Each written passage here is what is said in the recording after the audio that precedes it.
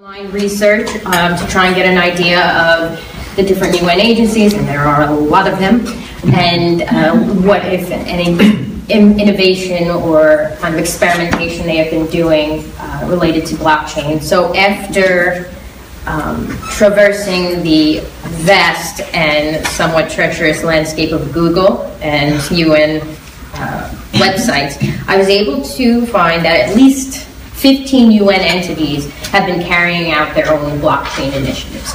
Now, this was just what I have been able to get off of publications from either, interviews or UN reports themselves. There could be others. This is just what I was able to obtain for now.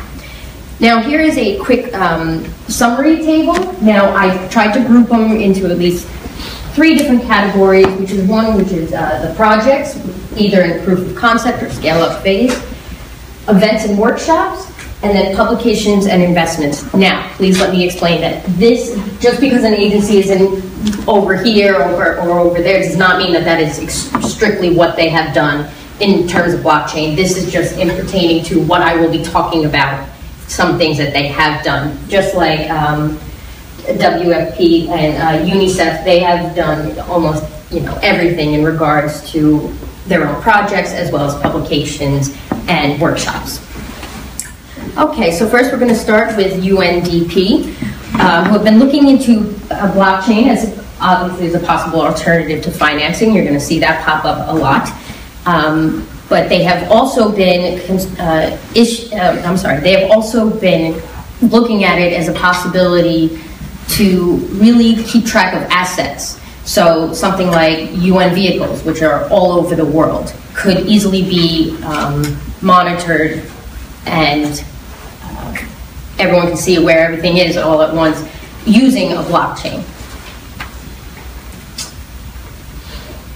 Next, we have World Food Program, which I honestly don't even have to say anything. You've already heard the amazing presentation and their projects, which is currently in the scale-up phase, and they are looking into even more amazing applications of blockchain, including digital IDs and supply chain, because the blockchain cannot just be used for financing and cash transfers, but also the use of transferring of data and monitoring of assets. And next we have the UNCTAD. They currently have a blockchain application in the works known as E-Trade for All, which would make it possible for people around the world who may not have,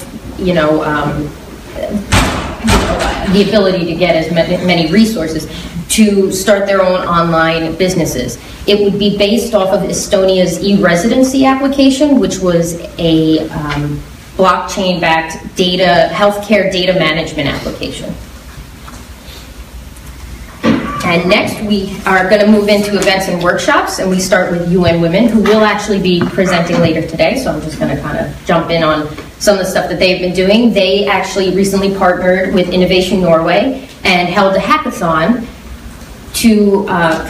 which produced several actually decentralized applications using blockchain, and many of them actually focusing on using blockchain and cryptocurrency as a means for women in many countries to really have control over their own financial independence and businesses.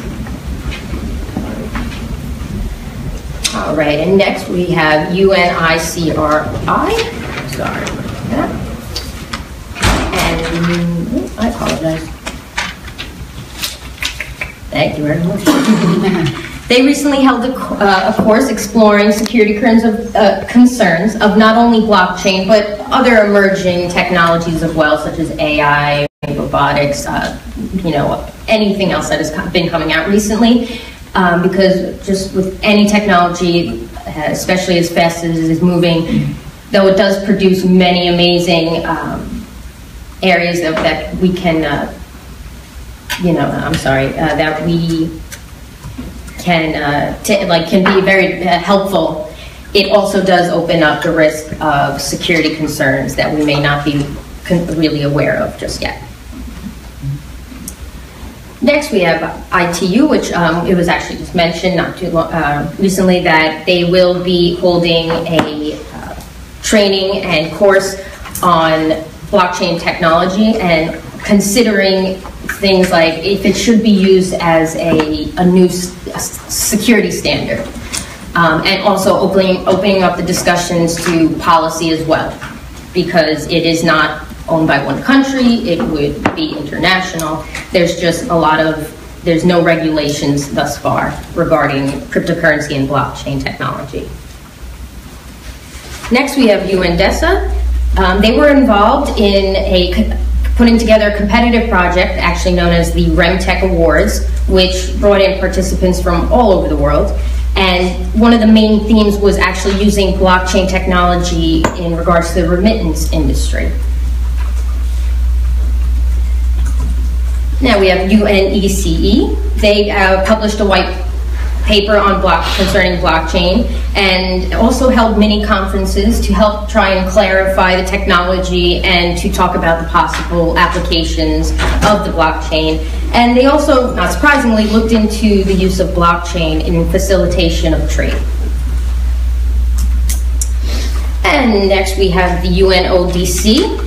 Together with a blockchain analysis company called Chainalysis, they actually developed and launched a training that on tracing Bitcoin, and they viewed it as very important in regards to financial investigations. Now, it used to be you can do your own kind of forensics and auditing and things like that when it comes to finances, but now that we're moving more into the cryptocurrency and Bitcoin, they definitely need to look into the best way to trace it and try to trace back to certain people.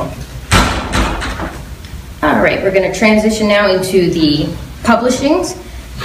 UNEP actually published a report discussing blockchain technology as a means to enable sustainable development, as well as reducing overhead costs, which we had discussed about too with just cutting out the middleman.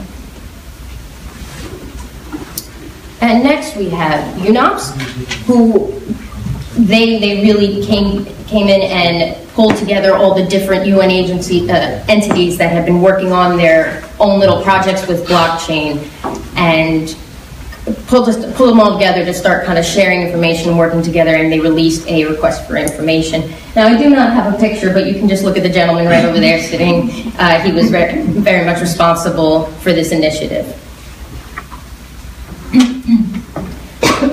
Next, we have ECLAC. And it published a paper discussing their views on blockchain. They do see it as a possible solution for issues with like bank de-risking and things like that. At the same time, they did talk about how they felt like the technology was still too new and undeveloped for them to currently use as a solution. Next, we have the UNRISD, and they were looking into blockchain and Bitcoin also as a currency for possible remittances, and saw it also as a potential for possibly merchants in all over the world to take part in international commerce. Next, we have OSHA, and they released a paper in which they talked about blockchain in multiple aspects, not just with financial transactions, but also data as well, whether it be identification data, other types of information on assets. And they also, of course, linked in many humanitarian issues that could be made, the way that blockchain could be helpful in many humanitarian issues, whether it be donor financing, similar, I guess, to also grants, monitoring supply chains, and also just the gathering and protection of data. All right, and last but certainly not least, we have UNICEF, which has been also doing a lot when it comes to blockchain. They currently have an innovation fund that is up to $11.2 million and have been funding projects that are in regards to many different emerging technologies, but blockchain being one of them, and they have expressed that they definitely want to expand upon blockchain applications and funding. They have been dabbling in their own application like prototypes as well, and there is actually going to be a speaker from UNICEF who will be able to really do their initiatives more justice than I possibly could. So like I said, this was just a very, very high overview, what I was able to read and obtain, but it definitely have been seeing a lot of amazing work and initiatives from so many different agencies. So I'd love to, if there has been anything that I have possibly missed, or any UN agencies, entities, I apologize, that have been doing their own blockchain projects that there was nothing published about, or I may have missed it, I would love to hear about them very much. Thank you very much. Thank you.